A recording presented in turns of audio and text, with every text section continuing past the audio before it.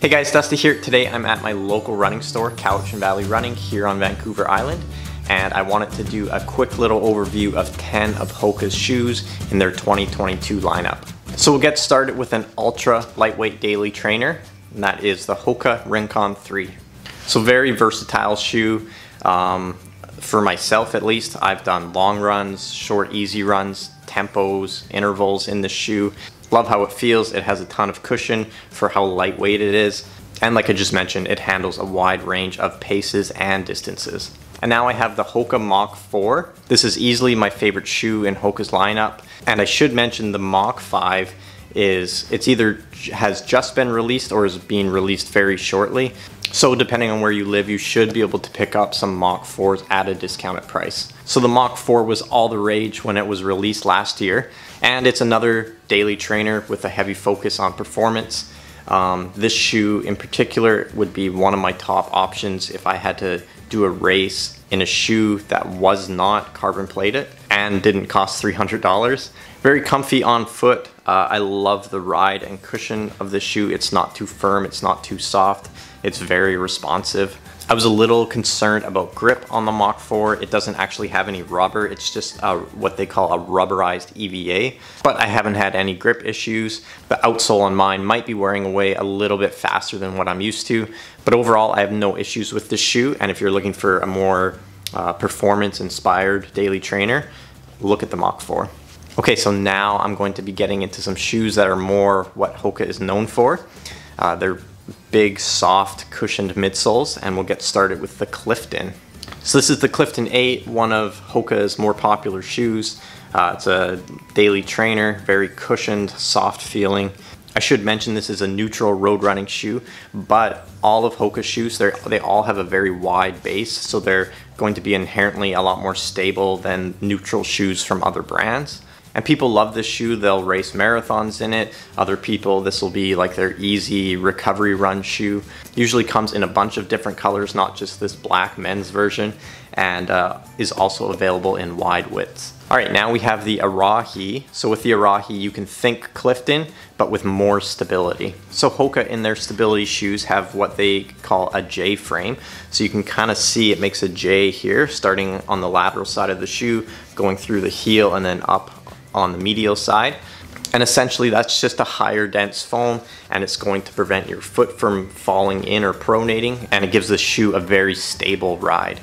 Another difference with the Arahi and Clifton is that the Arahi fits slightly wider and is also available in wider widths. All right, now we have the king of HOKA, the Bondi. Now there's a new version of this shoe coming out very shortly, but regardless, this shoe I know at this store is their best-selling HOKA, and I would imagine at almost every other store that carries HOKA, this shoe is going to be their best seller. So big, thick midsole, tons of support, tons of cushion.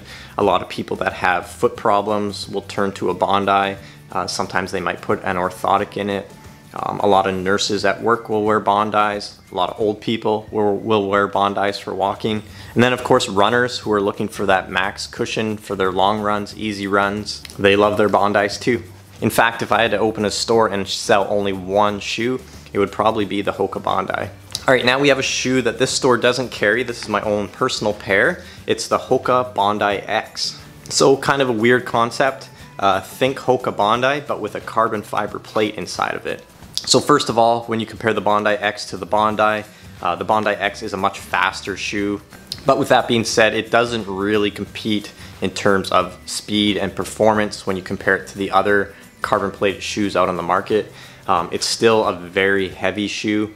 I use mine as a daily trainer, more so when I'm doing kind of tempo pace. Once I go a little bit faster than tempo, when I start doing intervals or race pace, the shoe feels, to myself at least, a bit big and clunky. And ultimately, I'm not entirely sure who this shoe is for. I suppose if you're a die-hard Bondi fan and you want to try something a little bit peppier, you could look towards the Bondi X. Or if you have a foot issue and you need a shoe that is stiff, look no further. This shoe is unbelievably stiff, and it still has that support and cushion of a normal Bondi. So ultimately, I like this shoe when I do tempo runs, but it's certainly a very niche type shoe, and definitely just not going to be a shoe that's as popular as the original Bondi.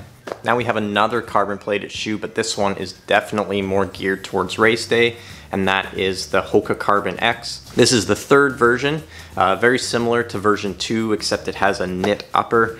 And the Carbon X is going to be one of the more stable options for carbon plated race day shoe out there. And for a lot of runners that train in other HOKA models and they want something fast and fun for race day, I would recommend the HOKA Carbon X.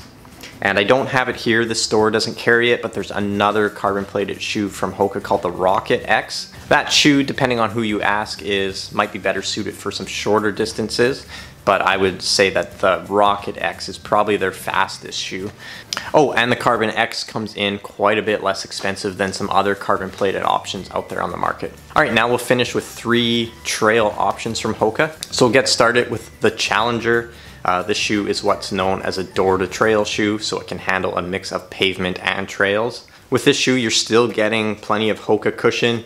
The outsole in particular isn't that aggressive, so that's what makes it good on pavement and hard pack trails. Not going to be the best option for HOKA if you're doing like wet, sloppy trails, that sort of terrain or conditions. You might want to look elsewhere. Next up is the Torrent. So definitely more of a lightweight, nimble feeling shoe. Doesn't have a big, huge stack of cushion like a lot of the other HOKAs. Personally, if I had to pick a HOKA shoe for racing when it came to trails, the Torrent would probably be my #1 option. So now we have a beast of a trail shoe, the HOKA Speedgoat 5. So first of all, one of the most cushioned trail shoes that you can find. Big, thick midsole.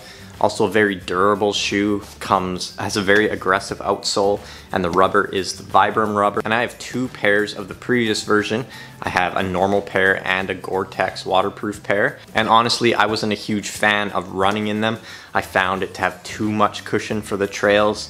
I lost a little bit of ground feel, but I've transitioned them to using them as a walking shoe at work. I have another job where I have to walk all the time, and I have thousands of miles on both my normal pair and my Gore-Tex pair, and they've proved to be unbelievably durable. I know the Speedgoat is one of the better selling trail shoes at this store, and if you like cushion, you want some aggressive outsole traction to help you get through really wet, sloppy conditions, look no further than the HOKA Speedgoat. All right, and that's it. I know I left quite a few shoes out of this overview, but this is just what was available to me at my local running store. And for the most part, those are some of the more popular options when it comes to HOKA. And if you have any questions about any of these shoes, just ask them down below and I'll get back to you. And like always, thanks for watching, and I'll see you in the next video.